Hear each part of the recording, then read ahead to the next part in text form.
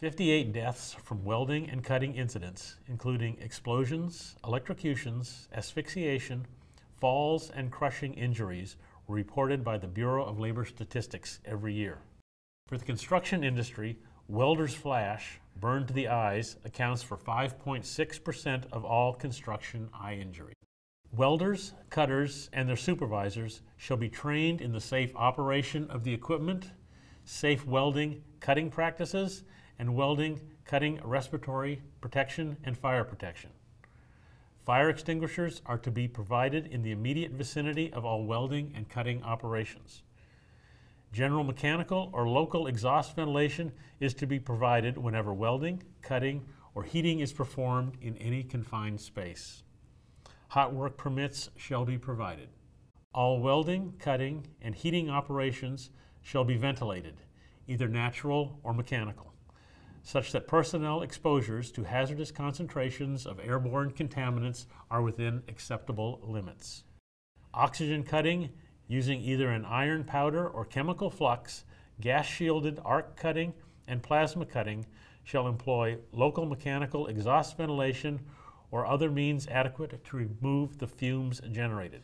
A good housekeeping plan shall be developed and implemented for all work areas where welding, cutting, or heating operations involving materials of toxic significance. The housekeeping plan shall require all surfaces to be regularly HEPA vacuumed and wet wiped. The frequency shall maintain the surfaces free of contamination and will be dependent on the frequency, type, and volume of welding, cutting, or heating completed in the area. When welding near walls, partitions, ceilings, or roofs of combustible construction, fire-resistant guards shall be provided to prevent ignition.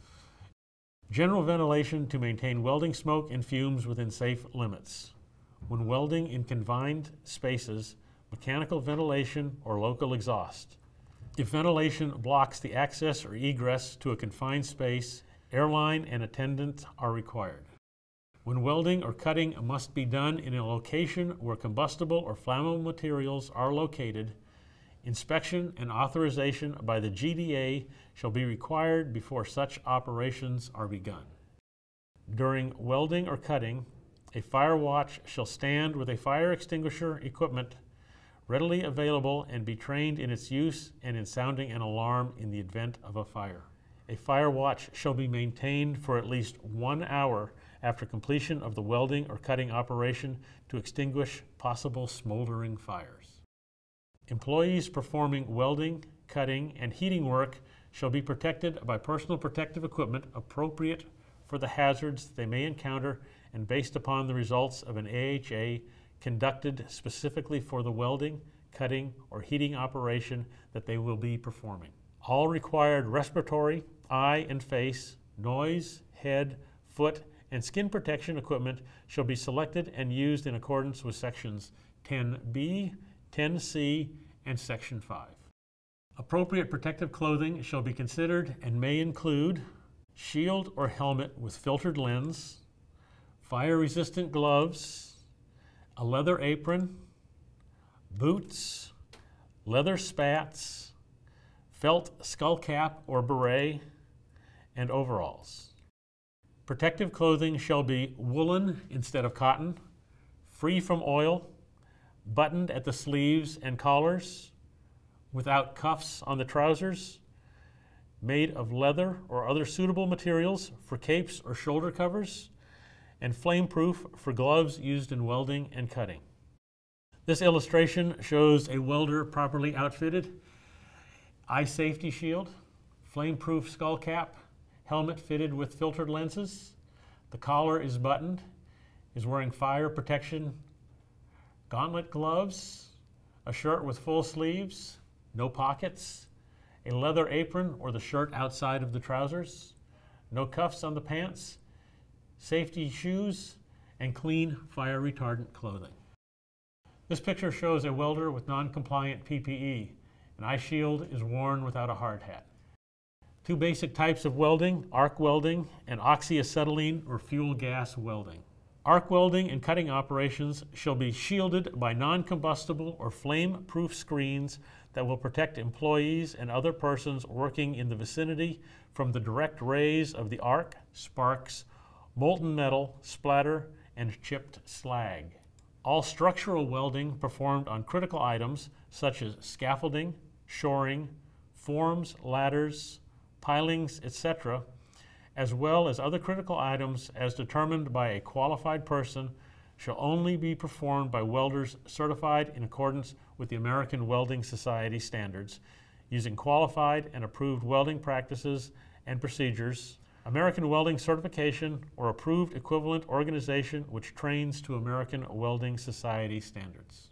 Arc welding and cutting operations shall be shielded by non-combustible or flame-proof screens that will protect employees and other persons working within 35 feet from the direct rays of the arc, sparks, molten metal, spatter, and chipped slag. Welding curtains shall be suitable for the welding process and amperage. Welding curtains shall provide a high degree of safety against ultraviolet radiation and blue light.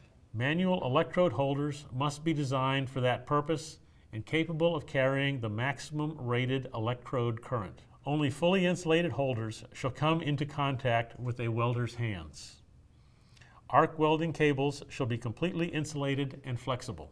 Cables shall be free of splices at a minimum 10 feet from electrode cable end. Cables in need of repair shall not be allowed. Ground return cables must have sufficient current carrying capacity for the maximum voltage. No grounding on pipelines containing gases or flammable liquids. Always shield operations with flame-proof screens to protect employees' eyes. Welding curtains shall be fade-resistant and flame-retardant. The use of blue-tinted welding curtains is prohibited if observers are in the work area, as they provide very little blue light protection. All arc welding shall include consideration for ventilation, which is mandatory in a confined space, fire retardant curtains, fire watch, and proper grounding. Never ground to pipes with gas or flammables. Equipment shall be shut down when the leads are unattended. There are 4 major types of gases used for heating and cutting: plasma cutting, LP gas or propane, a MAP gas mixture, and acetylene, which is the most common. Plasma arc cutting equipment shall be installed, maintained, and operated in accordance with the National Electrical Code and manufacturer's instructions. All cables and torch leads shall be inspected before each use. Any damaged cables and torch leads shall be replaced before use. All consumables, nozzles, electrodes, etc., shall be verified for proper installation before each use. All torches used in plasma cutting shall contain a trigger safety device to prevent accidental contact.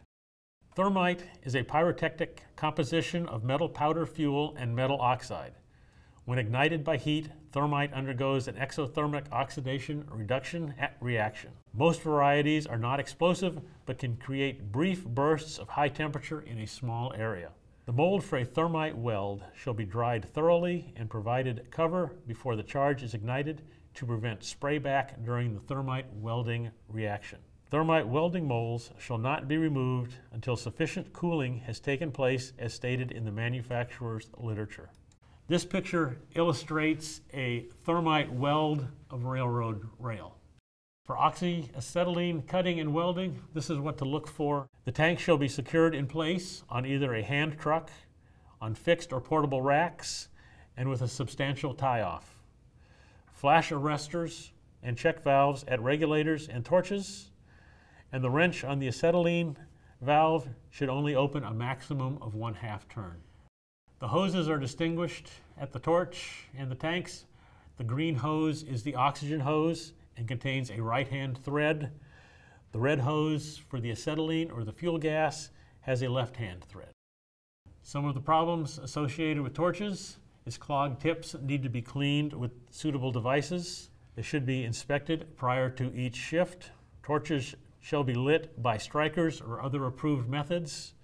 They shall not be lit with matches and not lit off of hot work. Reverse flow backflow arresters. For the gas line, it is red in color, and for the oxygen, it is green. They are typically 2 to 3 inches long. Gauges on the regulators. The regulators are provided with gauges to indicate high and low pressure. The bonnet is the weakest point on the regulator, and the adjusting screw shall be turned clockwise to turn on the regulator. The oxygen regulator is always green, contains right-hand threads.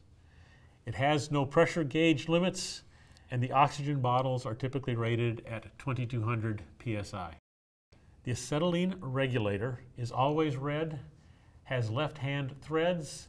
Maximum pressure should be 15 psi, and the acetylene bottle is rated at 250 psi. These are examples of different types of flashback arresters you may see at the job site, for either the torch or the manifold, or at the regulator or the torch. The storing of cylinders of oxygen and acetylene tanks can be on either fixed or portable racks or substantial hand trucks.